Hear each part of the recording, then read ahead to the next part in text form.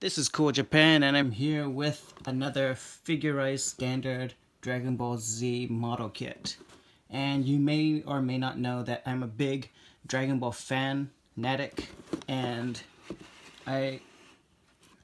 this figure is really awesome, and it's Perfect Cell. And I did want the Figuarts version of Perfect Cell, but there's a couple reasons why I didn't get it. First reason is that it's super expensive now, and also it looks pretty bad. Like, the face of the Figuarts version is kind of stupid, and he's a little bit too short for his actual character. So I'm hoping that this model kit is better than that. So you get a whole bunch of runners. Lots of cool stuff. It's also cool that it comes with this this power beam effect. I think it comes with, yeah, just that one. You can also see his bug-like wings. Really cool. And the green. So I'm going to do a speed build of this. I don't know if I'm going to put it in this video or not. I might just skip the whole build process and just show you guys the completed figure and then do the speed build in a different video. It depends on how long it is.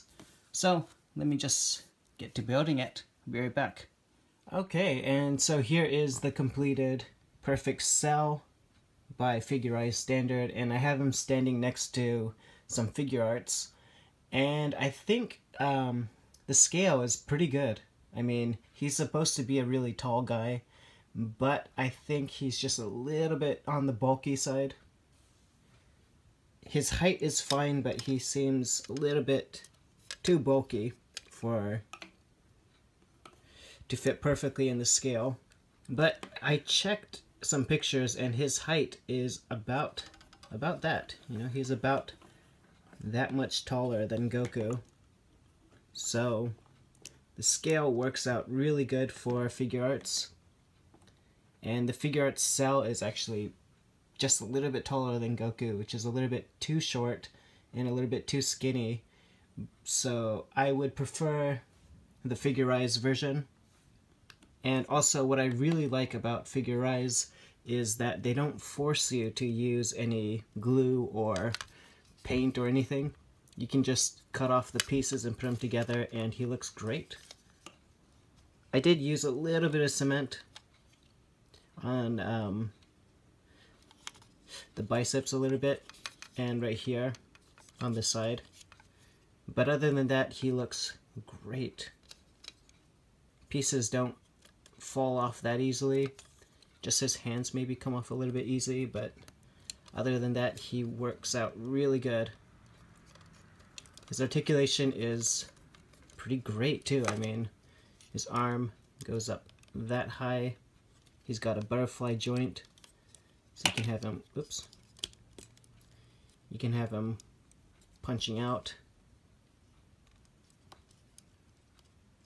Yeah. He's got a pretty good crunch too. So you can look down on a tiny guy if you wanted to, maybe Gohan.